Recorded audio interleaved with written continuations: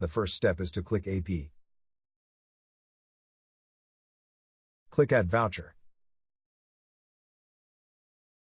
Enter the vendor's invoice, vendor name, and vendor requested amount, invoice total.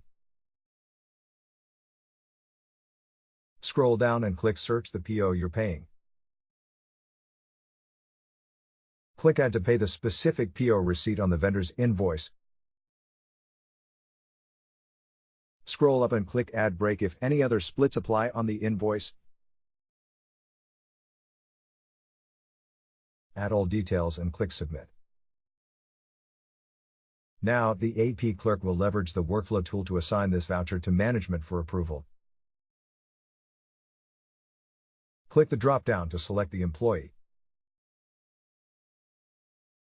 Select John Smith, Management Employee. Click Needs Review to assign this voucher to John Smith. Now, imagine you're John Smith.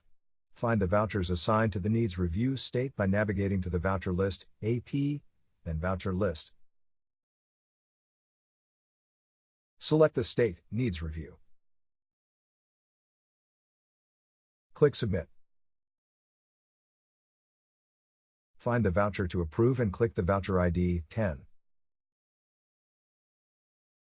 John Smith can use the same workflow tool to assign it back to Susan Smith, employee who entered the voucher, and approve it at the same time. Click Approve. Now that it's approved, Susan Smith has the ability to create a new payment ID.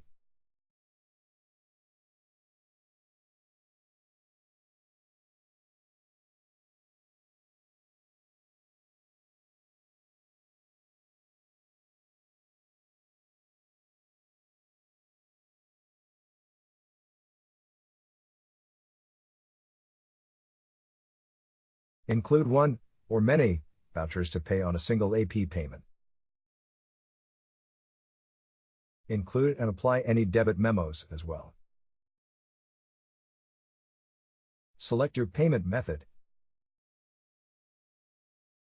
Select Wire. Click Mark as Paid to close the AP payment and pay your vouchers. That's it. You're done.